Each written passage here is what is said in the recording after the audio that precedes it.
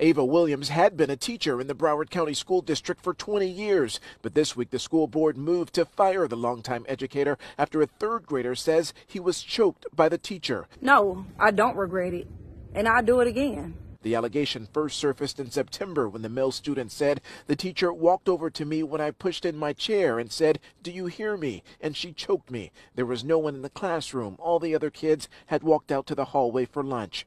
No eyewitnesses or injuries in that Watkins Elementary classroom meant BSO couldn't pursue criminal battery charges against Williams. Ma'am, I've been saying the same thing since I first started this job. I don't even like kids. The only reason I'm doing this, look, you heard what happened to him. Please don't, lady, don't interrupt me like that. Because the same thing I did to him, I would do the same thing to your ass. I don't give a okay? I ain't gonna curse because I don't know if this is live or not. Teach your kids some respect.